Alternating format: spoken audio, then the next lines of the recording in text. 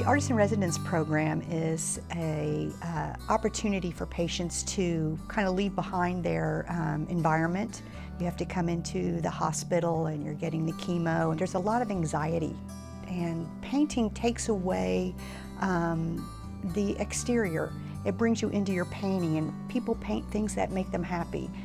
You just become so absorbed in the canvas and in the painting process that you really leave all of this behind. The beeping, the people walking, and the anxiety is left behind, and I think that is the biggest benefit. And there's actually a lot of research that says connecting a patient with part of themselves through the arts can take them to a different place. So we have art or music. So in other words, they're not focusing anymore on the illness, they're focusing on this creative process. I love to teach, and I love for people to see how artistic they can be. But I love painting, and I get to share that love of painting with patients. They get so excited and very tickled when they walk out with a painting or see an accomplishment they had no idea that they could do. And it's just keeping things real simple and a little bit of instruction, and they're just blown away with what they can do, and that's a neat feeling. I never thought I would have this kind of an outlet. I don't see myself as an artistic person at all. And when I did the first one, I left going, oh my gosh, I did something pretty cool. And just opens up some other areas that you can explore, that there is some art in us everywhere. Everybody has some art in them.